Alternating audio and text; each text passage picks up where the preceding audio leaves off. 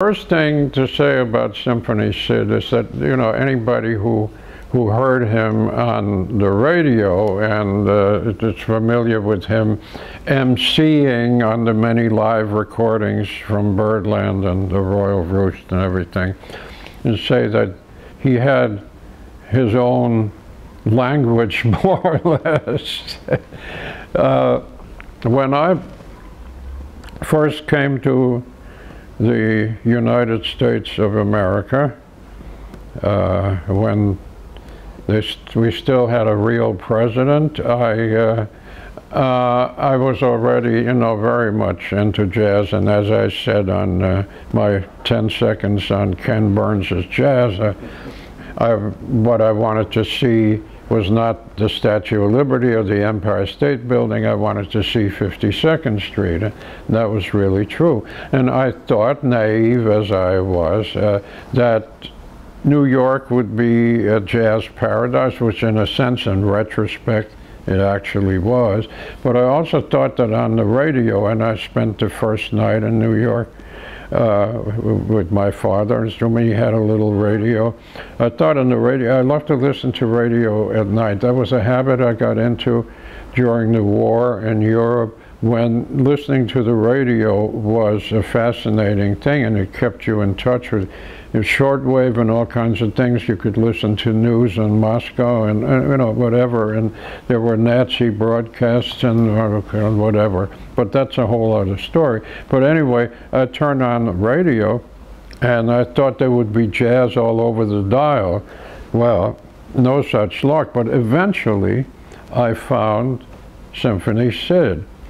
And that was, I didn't find him talking right away. I got into the middle of the music, which was something bop-ish, which sounded strange enough to me, but certainly recognizable as jazz.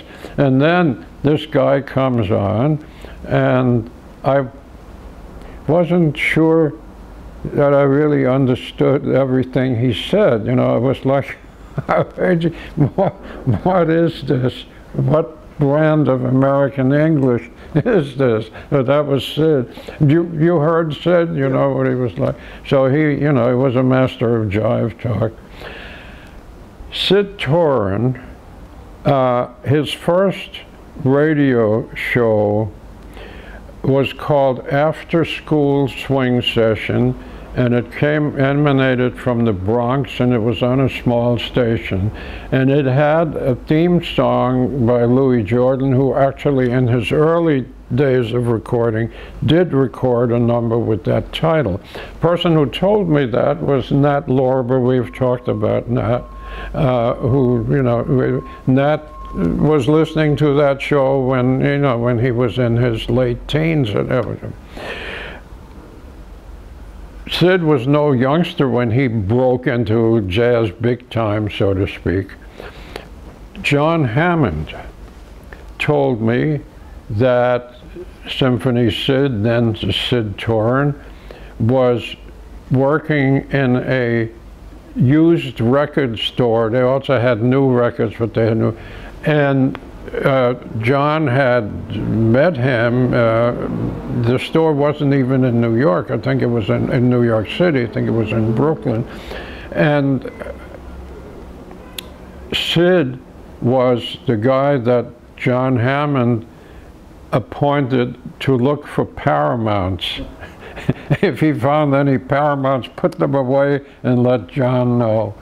So this is something that when you know Sid only as the champion of bebop and modern jazz, and I think looking for Paramount 78s for John Hammond is a stretch. And Sid, as I found out, and I listened to him because he was really, at night, there was very little jazz on. In the daytime, there were people like Ted Using, who was a big jazz fan, who was really a sports guy on WNEW, and you know, various things. Aimé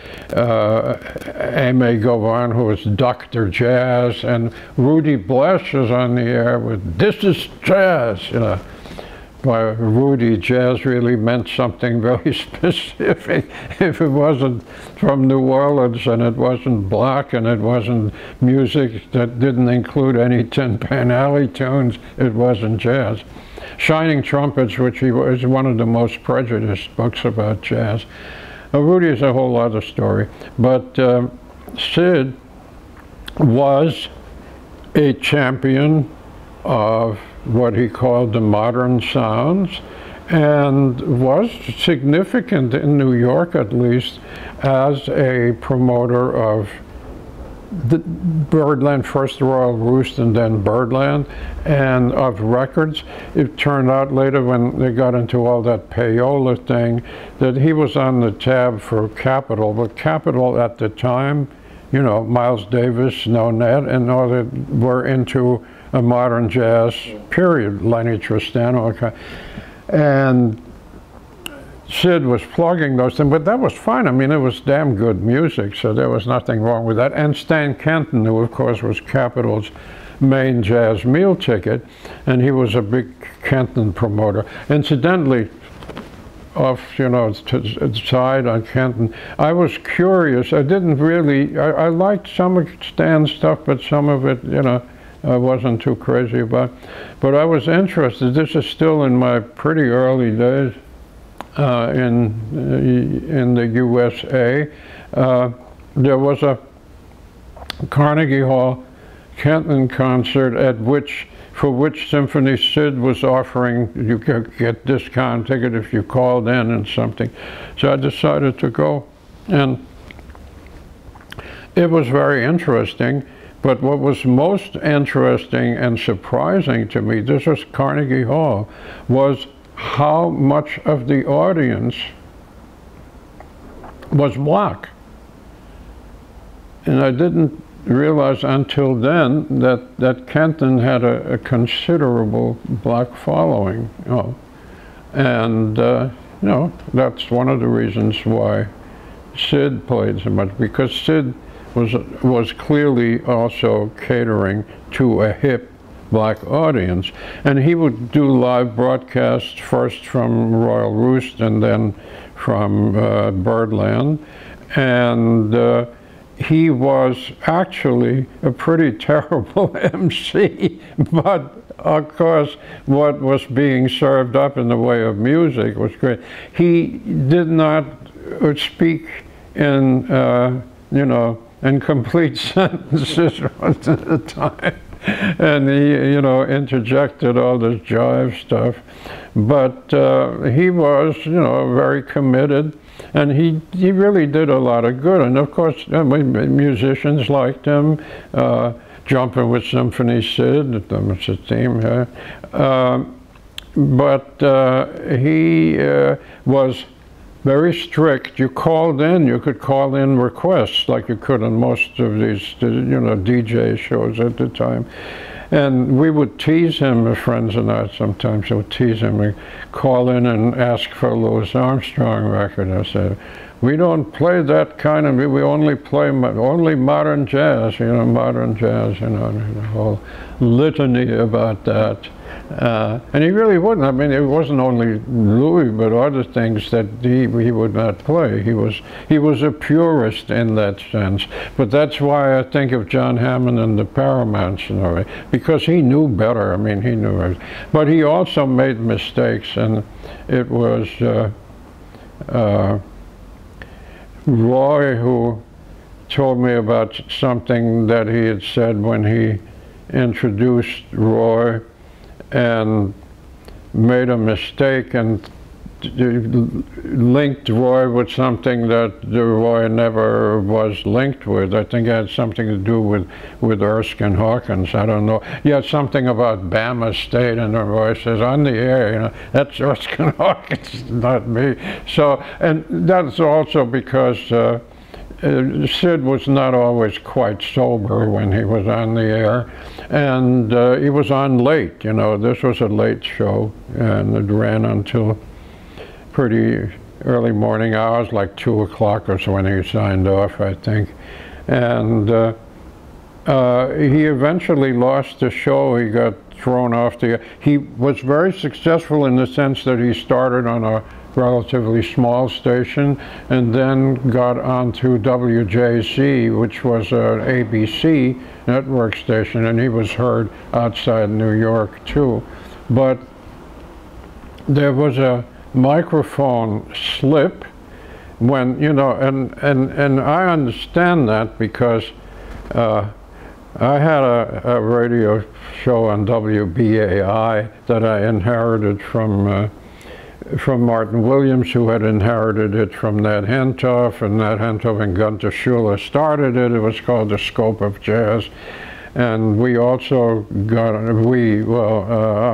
there was then an extension of it, which was Sunday afternoon drive jazz time show. And my friend Elliot Horn, who was the PR person for RCA Victor Records and a very big jazz fan, he did a book about hep talk, jive language and stuff.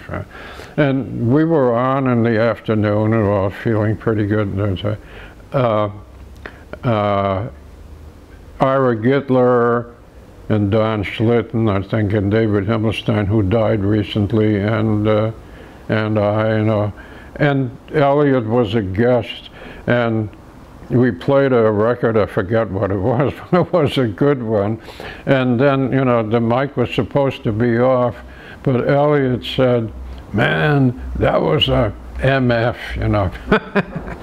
And so we got thrown off the, WBAI, which was the most liberal and out, so they had all kinds of, you know, advanced poetry and who knows what. But I got Symphony Sid lost his gig, his Jay-Z gig, because of something like that. There was an obscenity or something that slipped out because of a mic that wasn't supposed to be open. And it was probably his fault because he was not, as I said, not always quite sober. But Sid was an influence. He had an impact, even though, you know, it was not outside New York. It took a brief time when he was on Jay-Z, because, you know, he would plug things and people would become aware of it. And I'm sure he sold a number of records for Dial, small labels, and he was hip. And as I said, you know, he goes back, and that's Louis Jordan. After school swing session, he had roots, so to speak. I never got to know Sid. I met him a couple of times. I remember that he one time when I met him, he had some very fancy moccasins, shoes, the kind of thing that a pimp might wear. He was, you know, he was a character. I don't know whether you could really have a deep conversation with him, but he was certainly, in his own way, very effective on radio, and he had a mission, and that was